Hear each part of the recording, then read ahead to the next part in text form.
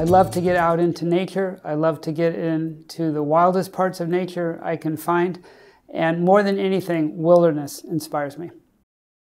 I get my best ideas walking, hiking, but somehow that metronomic step, step, step of walking unleashes ideas.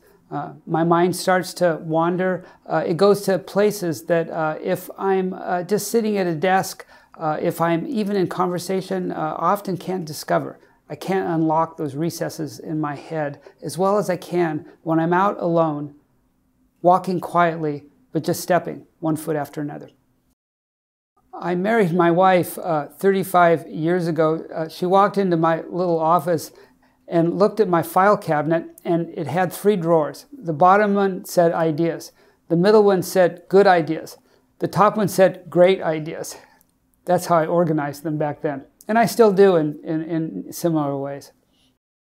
I often try to find a historical precedent for my ideas, somebody that's had a similar idea and learn from the success and failures that way. And if it still seems like a good idea, I know that it's gaining traction based on the amount of feedback I get from other people that come across the idea, that intersect with it if you're trying to implement it.